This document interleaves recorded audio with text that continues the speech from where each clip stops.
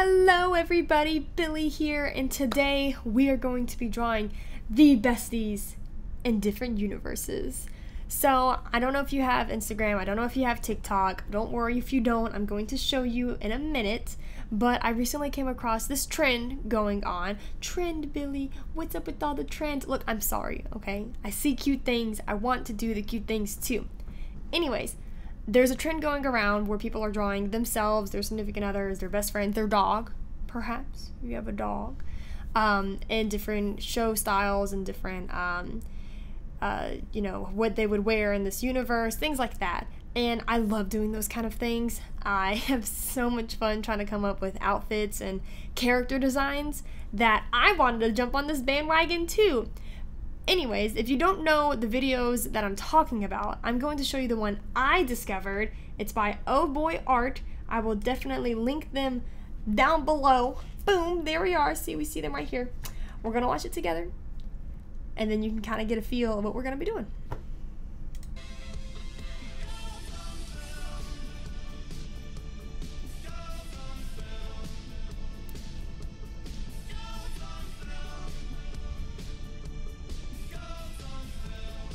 Literally so cute, so cute.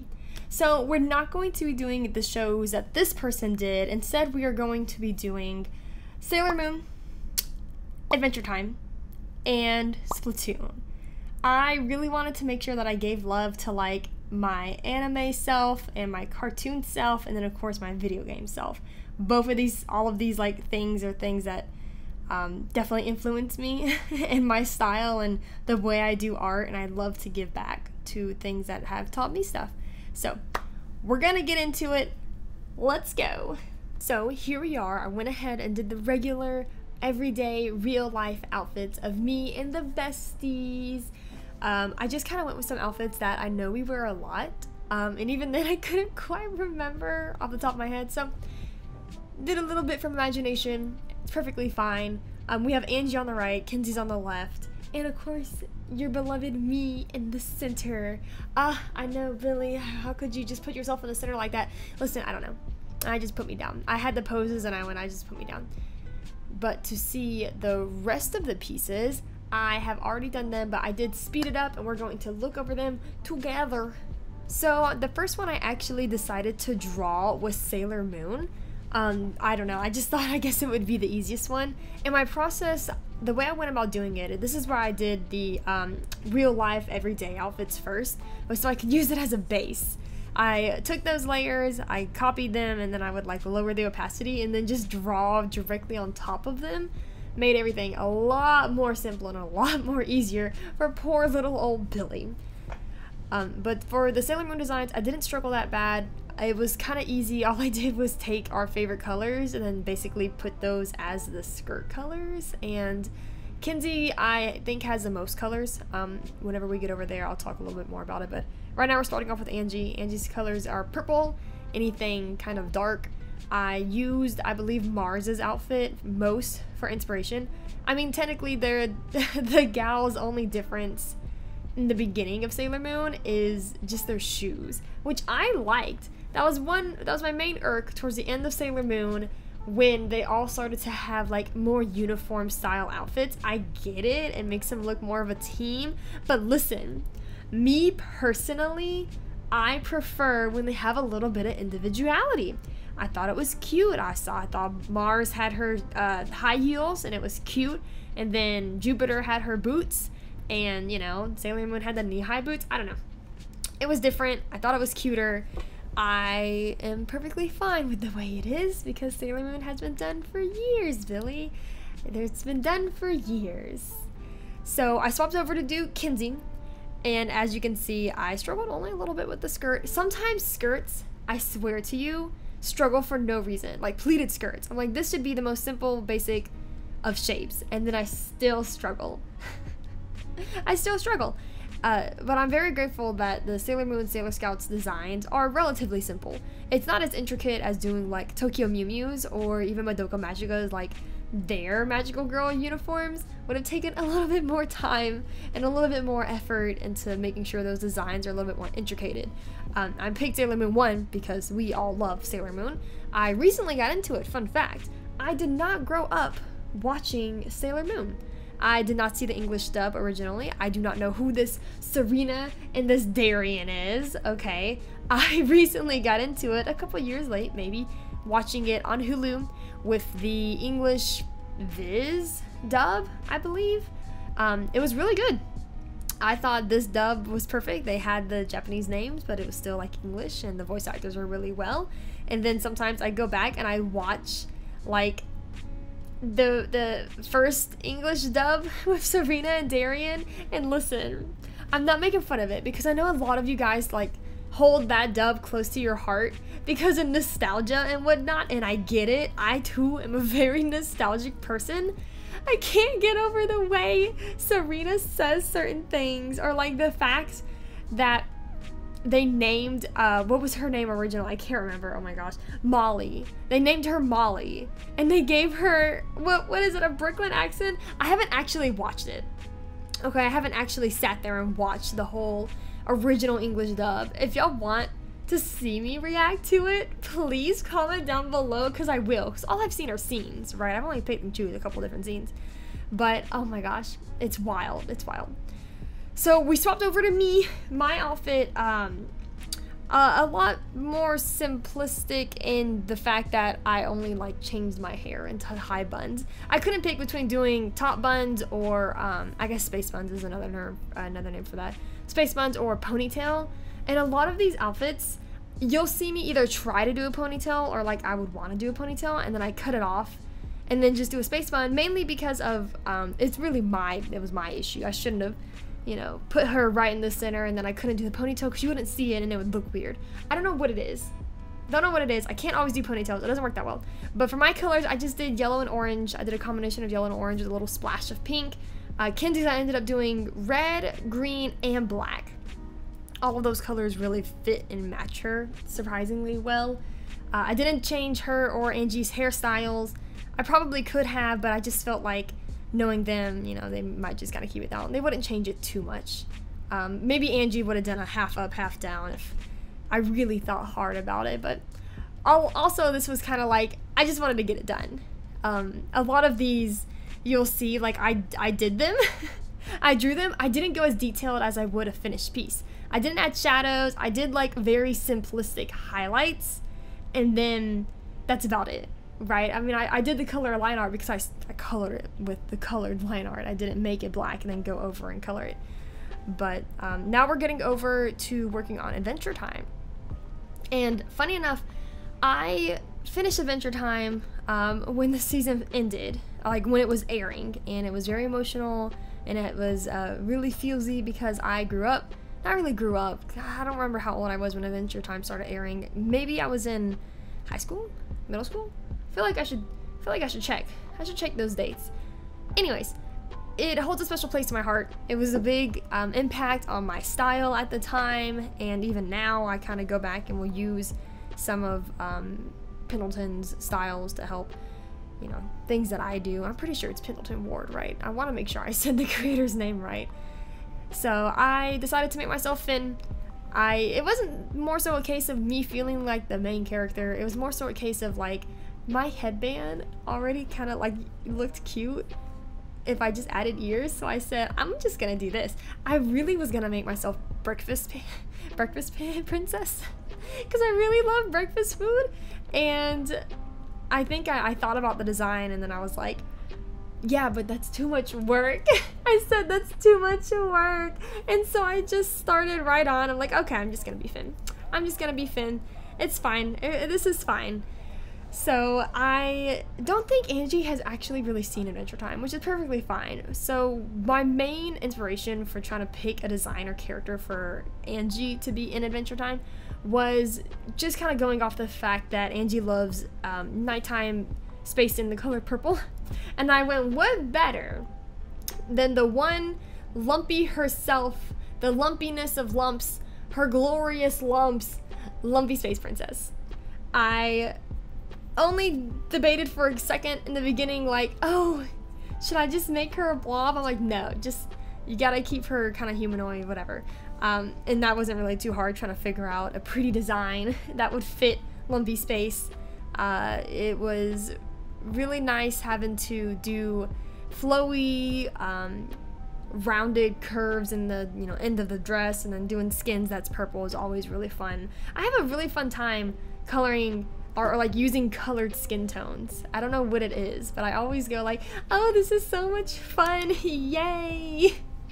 It makes me giggle. It makes me giggle. So Angie's wasn't that hard design wise. I went back and forth for Kinsey. I didn't know if I wanted her to be almost like a vampire, like Marceline, or Flame Princess. And you'll see that I ended up going with the Flame Princess instead. And that could partly be because I've always connected Kinsey with, I don't even know if I want to say fire. It's just because she's ginger. And that's about it. There could probably be a little bit more behind that, but I don't know what to tell you. I had the two options and I went, well, this one would be cool, but this one's red and orange. And I said, I'm gonna go red. It was also in my mind to help contrast the purpleness of, you know, Lumpy Space Princess Angie that I made over there, and I thought that would be a nice little combination of colors, and I was like, well, I'm just gonna roll with it. Also, I thought it was a nice touch to keep the tips of her hair and like the tips of the flame as a different color. Good job. Pat myself on the back for that one. That was a good design choice. Good design choice, Billy. Doing the dress was a little bit hard. I was looking at Flame Princess originally for her inspiration, and then of course I was also like, well, I don't want to just exactly copy Flame Princess's dress. I didn't want to do that. I just didn't want to. So I mixed it up a little bit. It still has the strange little diamond and whatever that, I can't remember what it's supposed to be, a collar or something, and then the flames at the bottom. But actually, I think what I used, it wasn't her adult, it might have been like her teen form, or it was one episode in particular, she had like a knee-length skirt. I can't remember what it is. If I remember, editing Billy, throw it up here, shwoo! That was the one I think I used more so for inspiration over her everyday outfits, because I wasn't vibing with it. It wasn't that great, which is a-okay. So now we are finally moving over to Splatoon. I went back and forth on a couple different video games. So I know I mentioned like I wanted to have an anime, a cartoon, and a video game, and that was all fine and dandy. But for the video game, I was gonna pick Zelda. I love The Legend of Zelda. If you can't tell, I'm a big Zelda nerd. I love the series. I love the character designs. It would have been a lot of fun. I kind of had already known what I wanted to do with them, but then the Splatoon 3 trailer dropped again, or like the newer one recently, and I got in a huge Splatoon kick. I've always loved Splatoon. And why is that word kind of hard to say sometimes? Splatoon, Splatoon, split. Anyways, so I was in a big kick of that, and I figured, well, you know what, that'll be kind of different, because I had seen some people do Zelda and like The Hobbit and stuff like that in this trend, but I was like, nobody's done Splatoon, and Splatoon has very interesting, strong character designs, and it would be a lot of fun, and I love like their funky, fresh styles. What I ended up doing with them, I made Kinsey and Octoling, as you can tell here, and I kind of used our real life outfits mainly for inspiration. I gave Kinsey a lower down big hoodie type thing, and then the leggings? Are they leggings? I think they're leggings. The leggings that the Splat people, Inklings and the Octolings normally wear. Change the shoes up, so they're not sunflowers, but the little like Inkling, ink splats or whatever. Just a little cute, just a little fun. I always love coloring Inkling and Octoling's hair. There's just something really nice about doing that gradient in the tips, and then having like the circle opacities make it look instantly cooler, right? Like instantly. Obviously, the more detail you put into those things, like the cooler it looks. But just the little simplicity of adding those two things, those are just two separate layers. One of them was the tip color, blended. The other one was just an overlay with a little bit of a lower opacity of the same color, just the circles. And that was it. And that just goes to show sometimes the most simplest of things can make it look even cooler. Even cooler.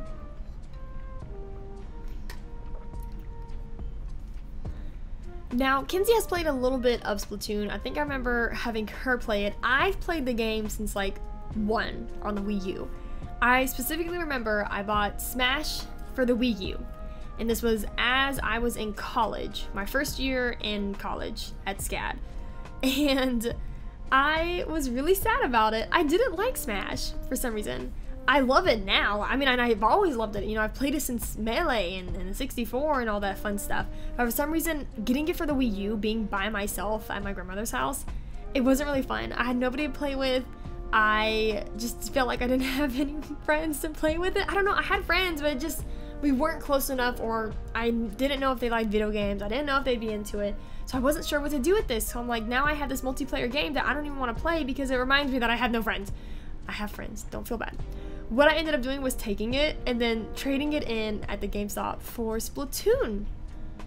And I got super duper hooked. I mean, I played that game for hours. I don't even know how many hours is logged into that one.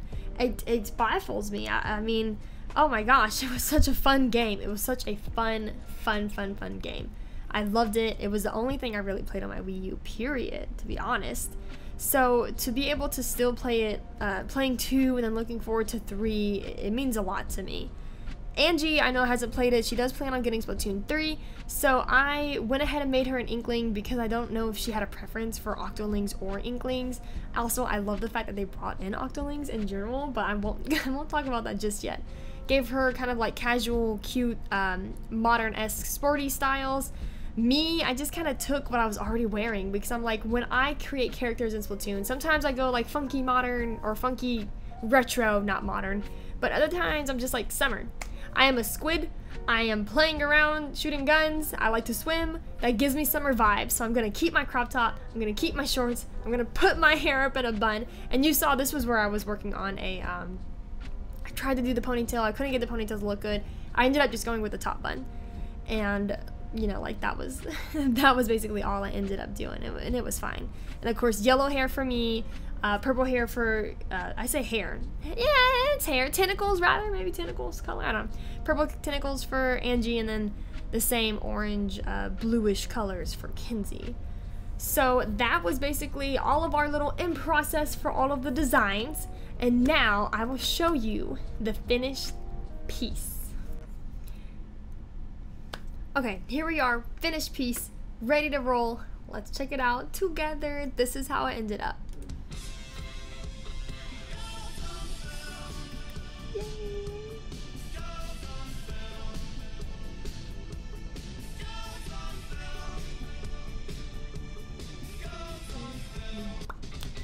And I will let that loop, and I'm gonna mute it, but very excited with how it turned out. This was literally so much fun to do. I love figuring out how me or my friends or my OCs or whatever would look like in a different universe or a different clothing style and things like that.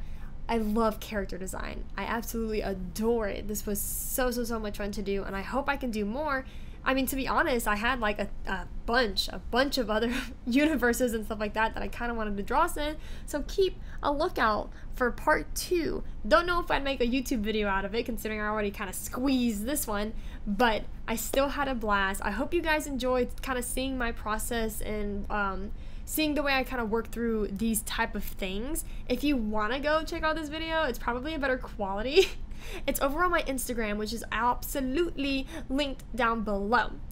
Now, I hope you all have a wonderful rest of your day. Thank you so much for watching this video. Please leave a like if you like these kind of things. I mean, I see these trends and these challenges all the time on Instagram. I know they're on TikTok too. I'm trying to get better at TikTok. I'm bad at TikTok. I want to learn it, but there's something about it. I just gotta get better at it. But either way, you all have a wonderful rest of your day. I am internally grateful for y'all watching this. Leave a like, leave a comment. Make sure you ring that little subscribe bell if you want to see more content. I'm going to post stuff every Wednesdays and Fridays at 10 a.m. Central Time, which is my time. I don't know what time that is for you, so you might have to Google to convert it. But I will catch you all in the next one. See ya!